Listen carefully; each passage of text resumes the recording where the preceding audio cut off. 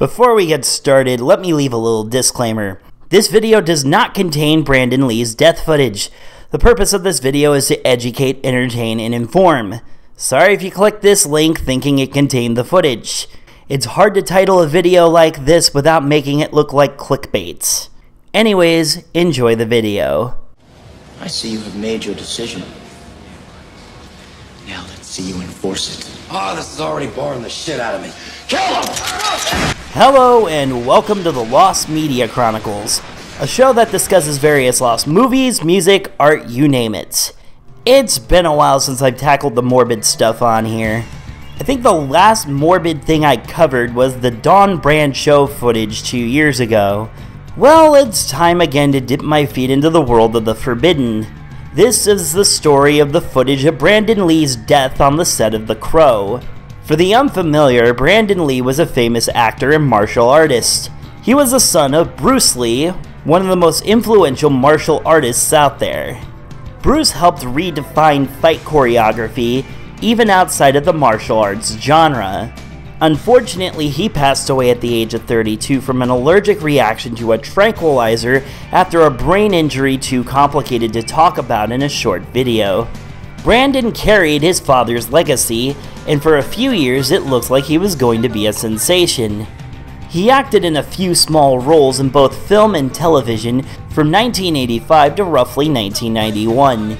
His first major Hollywood role was for Showdown in Little Tokyo, a buddy cop comedy starring Dolph Lundgren. He signed a multi-film deal with 20th Century Fox, with his first starring role being in 1992's Rapid Fire. The films he starred in weren't critically loved, with many pointing out that Lee's charisma was being held back by the scripts he was working with. Lee sought to change this. Now we get to go off on a different tangent and talk about The Crow. It was originally a 1989 comic book written by James O'Barr. In it, a rock star named Eric Draven is murdered alongside his fiancée, who was also raped. Draven is brought back from the dead and seeks revenge by working his way through the chain of command of the gang responsible. He is seemingly immortal, with anyone's attempt to harm him failing, at least until they realize his one weakness through a crow that follows him around. Now, the comic is absolutely violent and it hasn't aged very well, and a lot of people these days don't like it all that much. Even O'Barr himself regrets writing the story, stating that it offered him absolutely no catharsis. The film, on the other hand, is absolutely worth checking out and probably one of the best films of the 1990s. The Crow entered production in either 1991 or 1992. O'Barr's first meetings with Paramount involved them wanting to bastardize the comic by turning it into a musical starring Michael Jackson. After finally talking them down, Alex Proyas was brought on as director with Brandon Lee as the lead star.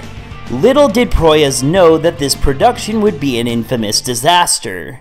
To start, the film was seriously under budget at just $23 million, with production members stating it needed at least $30 million.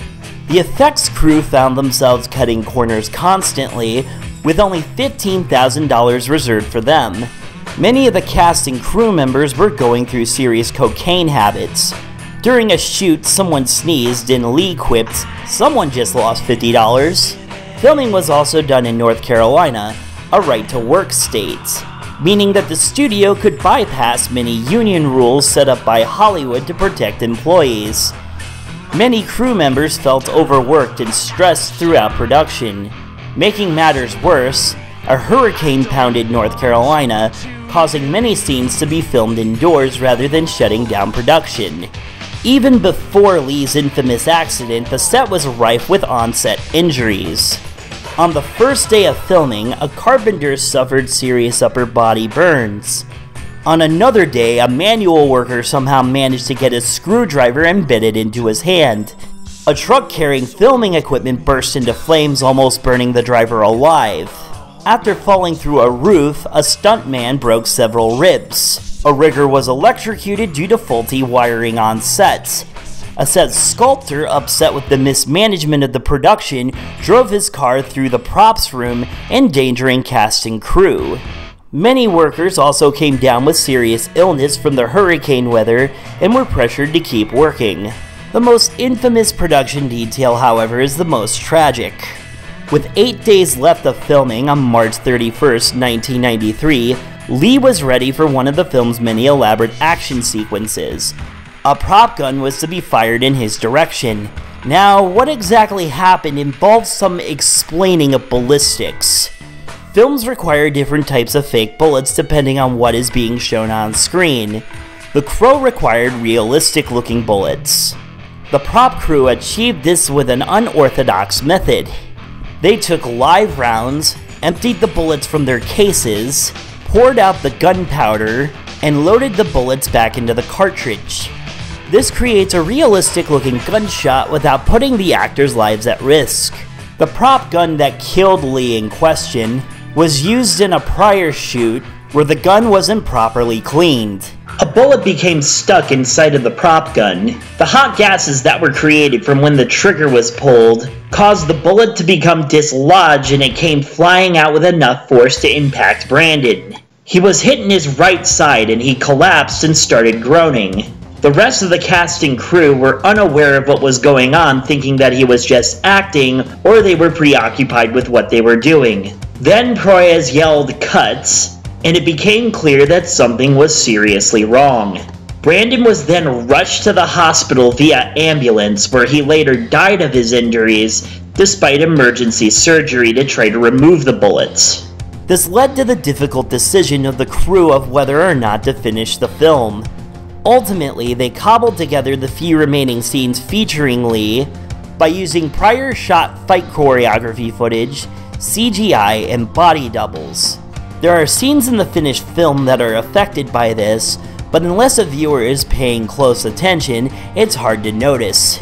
It was released on May 13, 1994, to critical praise and debuted at #1 in the box office for that weekend.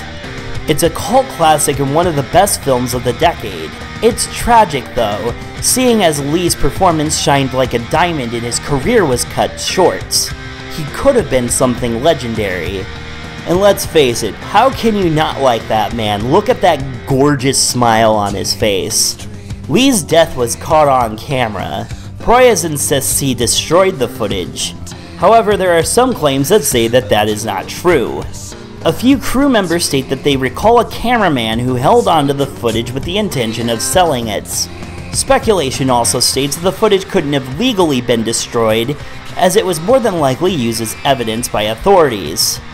However, this doesn't mean that Proyas didn't disobey orders, or that the footage wasn't destroyed after investigation. Multiple fake images of Lee's alleged dead body on set have leaked online. The footage has never surfaced, and out of respect for Lee, that's probably for the best. Of course, that doesn't stop the morbidly curious who want to see it. If it still exists, it's unlikely to see the light of day, and it's sitting in a vault somewhere collecting dust. You can't fault Proyas for destroying it. As just a few years prior, footage of Vic Morrow and 2 child actors getting decapitated from a helicopter on the set of Twilight Zone the movie had surfaced on an edition of Faces of Death. No one in the crew wanted Lee's death footage to see the same fate. This is one of the cases where I can say I'm glad it's still lost. Most morbid stuff like this just leaves more questions unanswered, and that's just the nature of tragic events like this. Now, that's about it for this episode. However, I would like to know if you guys would like to see some videos on troubled productions like this. I'm getting a little burnt out of lost media as of recently, and, well, let's face it, my vinyl show just doesn't seem to have that many viewers. So maybe I should try something a little different and tackle more troubled Hollywood productions, or just troubled productions in general like this, since they make such an intriguing story. If you want to see more videos like that, definitely comment on this video and let me know.